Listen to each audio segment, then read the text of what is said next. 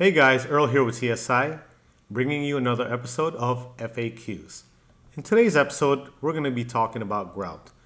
We get asked a lot of questions about Grout. In fact, this week we did some services for Grout cleaning, and the client had some questions and concerns before, during, and after the service. So, knowing that we get a lot of these questions and people email us all the time and we get calls, I want to go over Grout as a whole, as what is it, the services that we can do, some of the problems we encounter, some of the challenges we face. So to help kind of clear things up with all these issues around Grout. Okay, so let's start with what is Grout. Well, to make it quite simple, Grout is Portland cement with sand and pigment. And when these things are all combined, it's the ready-made product that you see on the shelf, kind of like a powdery form, like a mortar form. And when you add water to it, you activate the ingredient, just like cement, that makes it bond. So what is it typically we see? So Grout generally has three general categories. The first one is sanded grout. Sanded grout is exactly that, Portland cement with sand and a pigment. Typically, you would see sanded grout in an application where you're using porcelain or ceramic tile. The reason for that is sanded grout has more body. It's a bigger fill and it's more sturdy. And with porcelain and ceramic installations, normally you see thicker grout lines up to 1/4 inch. And I've even seen some 3/8, but it's not very common. So on a bigger, thicker grout line, you would typically see sanded grout because, again, it has more body, it's more sturdy and stable, and it just holds better. So where don't they use sanded grout? Well, you wouldn't see sanded grout in an application where there's natural stone. Natural stone covering the categories of marble, granite, limestone, travertine, terrazzo tiles, onyx, and things of that nature. And the reason why you don't use sanded grout with natural stone is once you mix the grout and you apply it into your grout line, typically you would see your trowels, your rubber float, and you push with that float and push the grout into grout lines.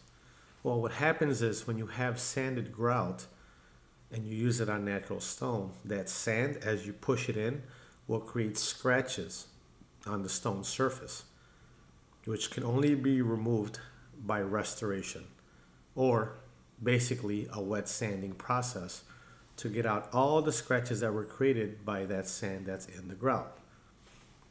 So with that said, that transitions us into our next category, which is unsanded grout. Unsanded grout basically is Portland cement with a pigment, no sand. And typically you would see this in an installation where there is natural stone, such as marble, granite, limestone, travertine, etc. And the reason why you use non-sanded grout is when you trowel this stuff in with that rubber float, it does not create scratches. So with that said, typically in natural stone you would see smaller grout lines just because the unsanded grout has less body and will tend to pop out more. It doesn't hold as strong as a sanded grout. And the third category, normally you would see in glazed ceramics and glazed porcelains, is epoxy grout. Epoxy grout normally you would see in a kitchen also with red clay tiles, Saltillo Mexican tiles. So those are used in those applications in commercial bathrooms. Basically it's grout with epoxy in it. It's sanded grout with epoxy. And the quick way to tell if something has epoxy grout is if you look at the grout line, you would typically see a sheen on the surface, kind of plasticky look. And so visually, that's the easiest way to identify epoxy grout. Now, if you're looking at 3 different grouts and you're really not sure what it is, let me give you a kind of a cheat code. Take your nail, right, and run your nail in the grout line, like that, like you're filing your nail down. If you have sanded grout and you look at your nail, you're going to see it'll actually file your nail down because the sand in the grout is very abrasive. Now, if you do the same thing and you see that the grout line starts to powder up, just like baby powder, and you see your nail and your nail is not really, you don't see the scratches on your nail, that would be unsanded grout. The same thing on epoxy. You take your nail and you run it across the grout line.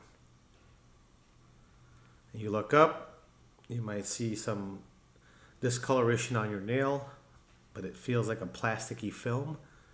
And you see the grout line is really not disturbed. That's epoxy grout.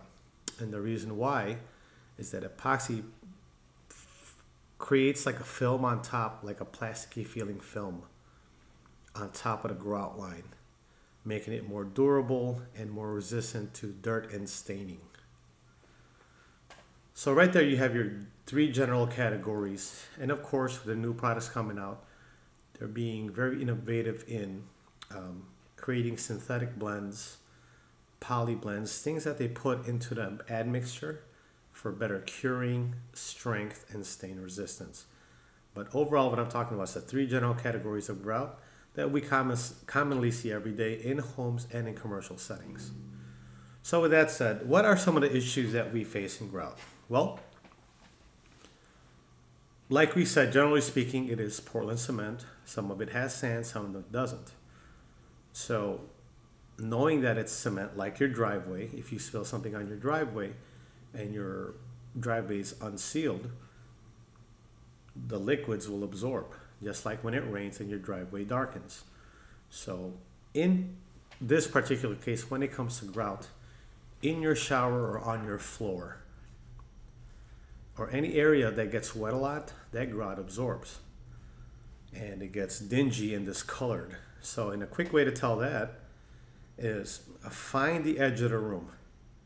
And you'll notice the grout is a different color hue than in the middle of the room where there's high traffic. This will tell you your wear pattern and your traffic pattern. So because it's cement and it's porous by nature, as we clean it, as we walk on it, sweep it, so forth and so on, soil collects in that grout line because the grout line is recessed from the top of the tile. Well, slightly, maybe 1/16 of an inch. There's a slight recess. So if you saw the contour of the surface would go like this, it'll go down just a little bit, come right back up to the next tile and level. And because it naturally has that little dip, soil will collect there, and as you mop and clean it, so will your cleaning solutions. So when you have a cleaning solution like an alkaline solution, degreaser, whatever you're using, and that solution collects in the grout line and it's not rinsed out, that solution becomes a magnet for soil, because what a soap's job is to do is to attract soil, right? So let's say you spray it with your flat mop or a regular mop, whatever the case may be. When you mix your cleaning solution into the water, you change the pH of your water, making it an alkaline solution for cleaning. And because most of us don't vacuum our, like wet vacuum our floor, extract our floor, through time, the grout lines collect that solution and give it an alkaline pH. And as we know in our industry, soil is acidic by pH. And that's why soaps are alkaline. Acid and alkaline attract each other to find balance and neutralize. So as you're cleaning your house or your commercial facility, that soap collects in the grout line. That soap that collects in the grout line gets absorbed into the grout, making it a magnet for soil, thus causing resoiling and redarkening of those grout lines through time. It's unavoidable because floors get walked on, they get driven on, so forth and so on. We move things across the floor. and everything, because of gravity, comes down. So I want to talk about our cleaning solution and what is it that we do. Well, soil on many surfaces is addressed by four basic elements of cleaning. One is solution, that's your chemicals, your chemistry. Number two is heat. Number three is extraction or vacuum. And number four is agitation. So that is our cleaning pie. If you took that, split it in four, those are the four elements that we work with. So whether it's our cleaning method, somebody else's, or another company's, it really falls on the technician and the company's SOPs to set a standard of clean of how to do things.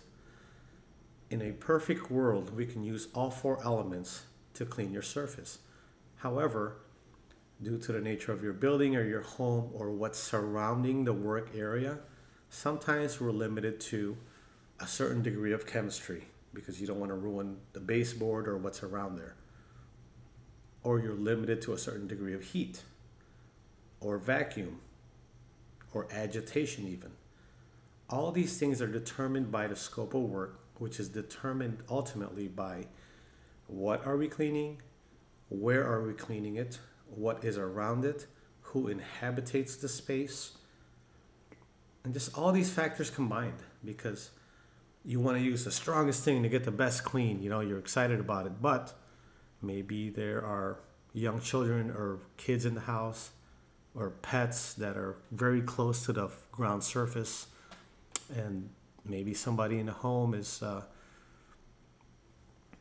hypoallergenic or no allergic, has allergic reactions and asthma and things like that, where they have their breathing impaired. And so being careful with chemistry is very important. As you know, you can smell some chemistry and it'll cause you to sneeze. It can even put you in the hospital.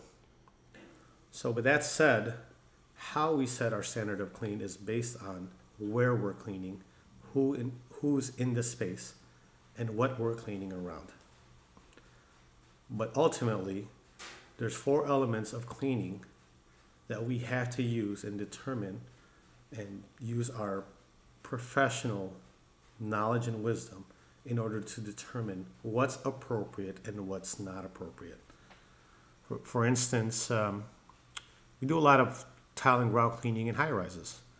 Well, we have a very powerful truck mounted unit that produces about 230 degrees of heat and enough vacuum to pull through about 800 feet of hose.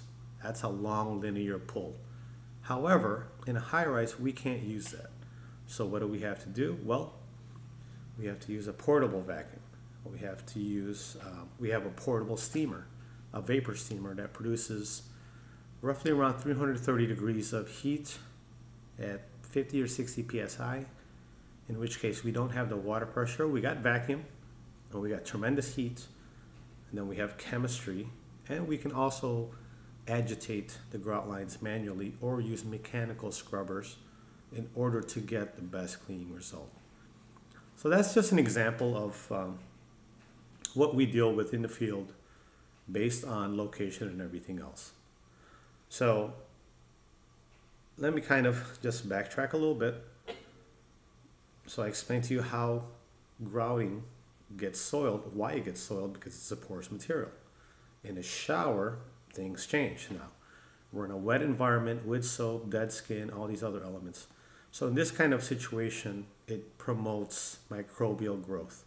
And so any of us who've ever owned a place or showered somewhere, you will see some dark grout lines or dark caulk lines in a shower on the floor, because of course, gravity, water comes down.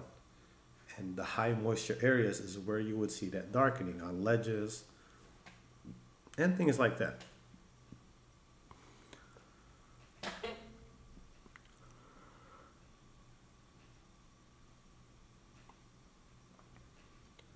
So mold becomes an issue, soiling and resoiling becomes an issue. It's just unavoidable. And then the third thing that we see commonly is loose grout missing grout.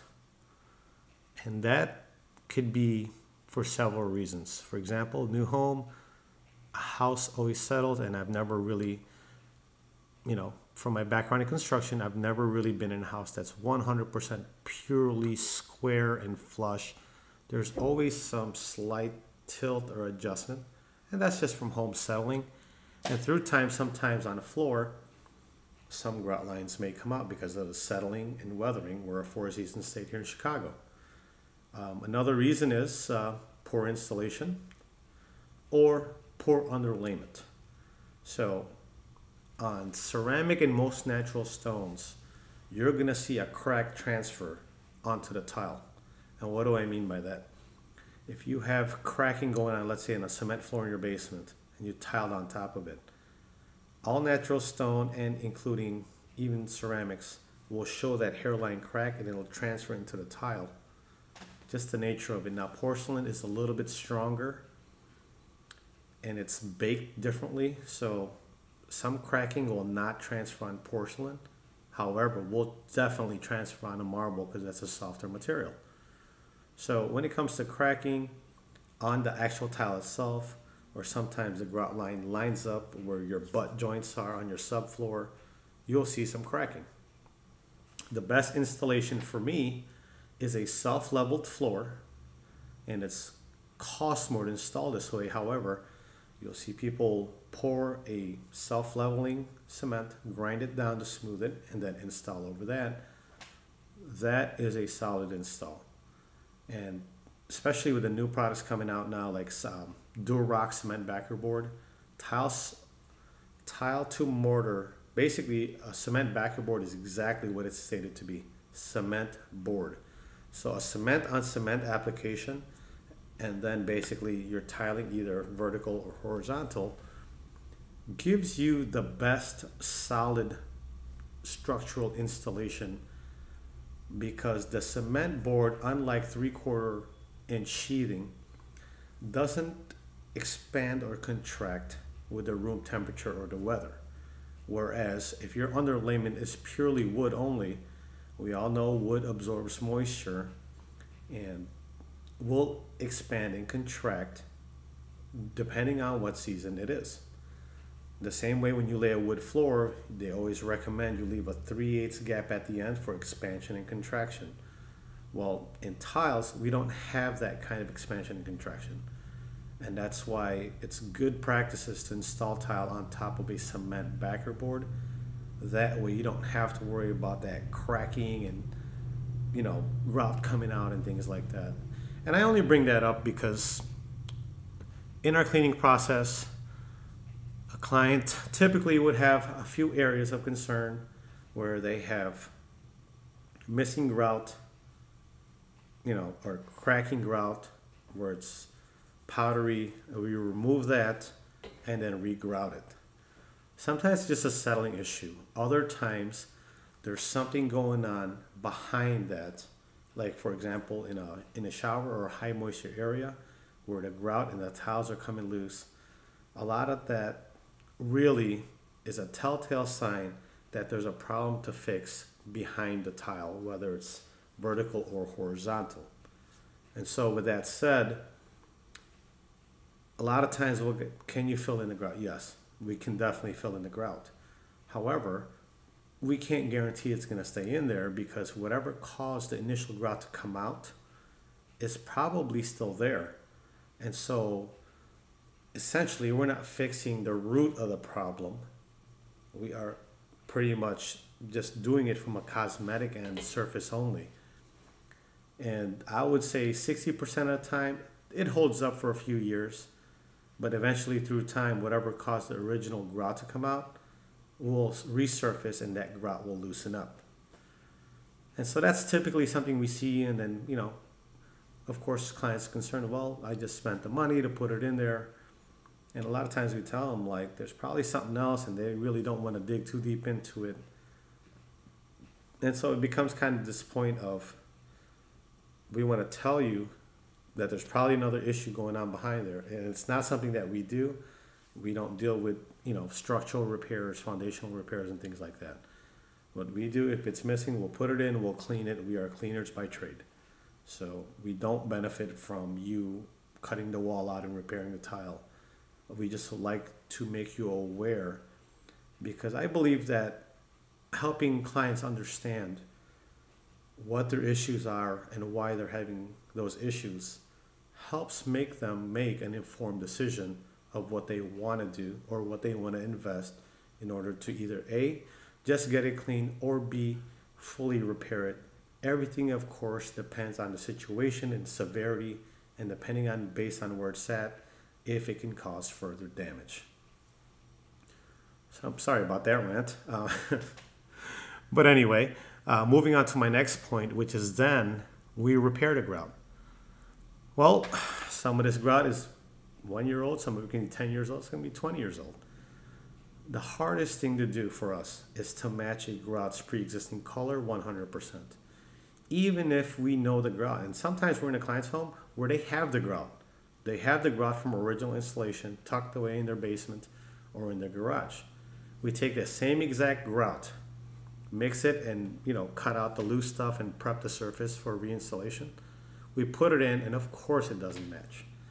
Why? Well, because the pre-existing grout has whatever, 5, 10, 15, 20 years of wear, soil, sun, foot traffic.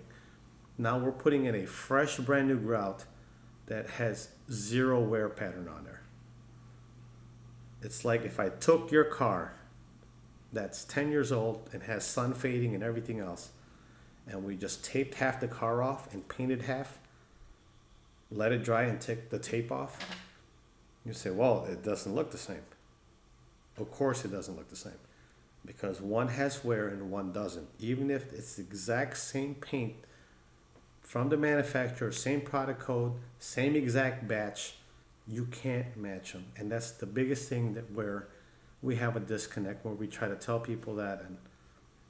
And some people, they just want the hole covered, but for other people it's just as bothersome for them to see missing grout as it is to have grout that doesn't match the rest of the floor. And I really, the only solution to that then is, one, is re-grout the whole floor, or two, color seal the whole floor. And I'll get into color sealing next. So from that standpoint, we covered the cleaning, we covered the common issues that we face. Now, like I said, we're at this point where it doesn't match. What do you do then? You can either A, re-grout the whole floor, which is very costly and time consuming, or you can color seal the floor, which is a viable option and more economical option. However, it's not without its buts. So let me get into that. Do we offer color sealing? Yes, we do. Is it something that we do regularly? I wouldn't say we do it every day. We do it where it makes sense and it's applicable. Just like when we clean, we have 4 elements of cleaning that we want to use. However, we have to use the 4 elements that we have when it's applicable. So in this particular part where we talk about color sealing, does color seal work? Yes, it does. Some of the claims for color sealer for stain resistance and everything else, absolutely, it works. Just like regular clear seals work as well. I'm not going to say issue, but my concern with color sealing is this. When you color seal a floor or a shower, especially in a shower though, this is very common in a shower, is that grout goes through cycles of wet, dry, wet, dry, wet, dry, wet, dry. And the color seal has a pigment in it. And at some point, basically it's just really like, what it looks like is that you painted the grout lines. And so after the installation, it looks fantastic. Looks like you just put this floor in, right? Because a nice grout job will make the floor look like it was just installed. My biggest issue with this is this. Especially in a shower, and I'm going to speak particularly in a shower, is that through that wet, dry cycle, some of that color seal is going to peel off, right? And then you're going to get left with choppy looking grout. Choppy because the color seal is very bright, very vibrant. versus grout that doesn't have the same vibrance in color. So when that stuff starts peeling, and it's a matter of opinion, some would say it looks even worse than before they had anything done. That's the drawback. Now, can you go back in there, clean that area, and color seal it again? Yes. However, my issue with it is this. If I'm paying for color sealer, grout cleaning, all these things, I want to know, yeah, it'll look great now. I want to know what it is that I'm investing in. Because let's say cost A is just clean and clear seal, cost B is clean and color seal. Well, 2 years from now, after all these wet, dry cycles, and I have choppy looking grout, I need to know that when I paid for this 2 years ago, that it's worth it for me to spend the same amount of money 2 years later to essentially do the same exact thing, right? And is that worth it for me? And to all of us, that really falls on the individual. For me, I would have to think about it. I'm not particularly sure that that's what I would want. In fact, I'd be a 50-50, especially in a high moisture area. In a place where it's just a floor like your foyer, you get more out of it because you don't go through that same wet, dry, wet cycle versus a high moisture area.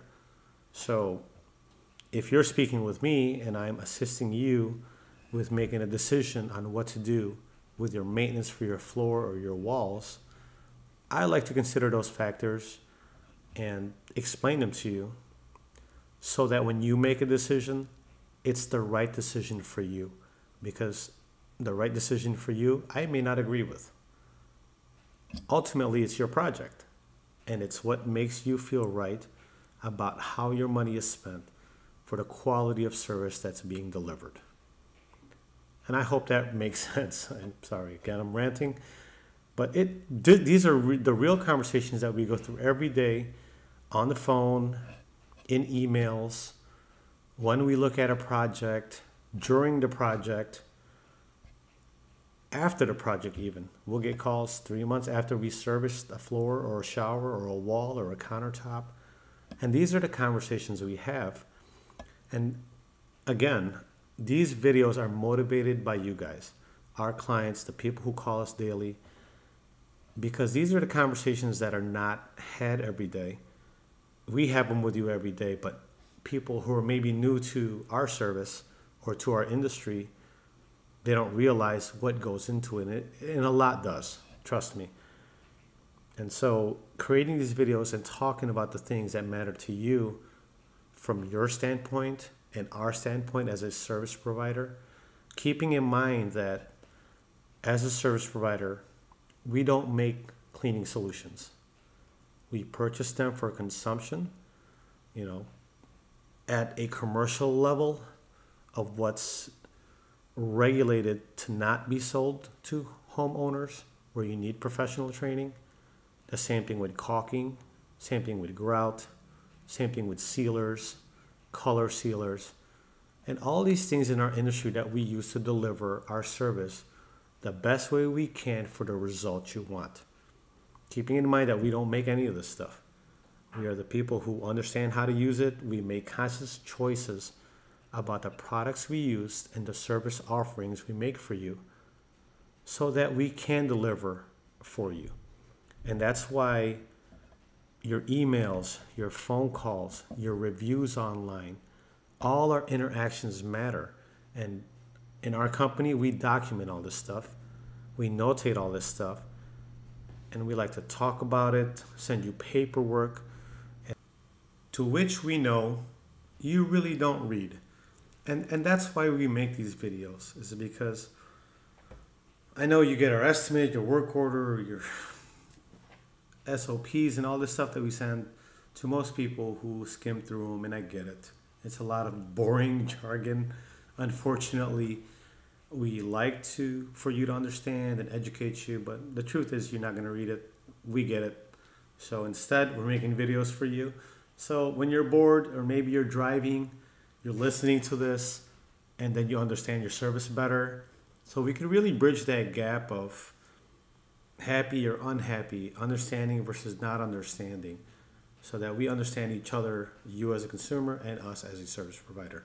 So with that said, guys, thank you for listening to this super long rant about Grout. Again, we make these videos for you to help clarify a lot of the misconceptions common in our industry,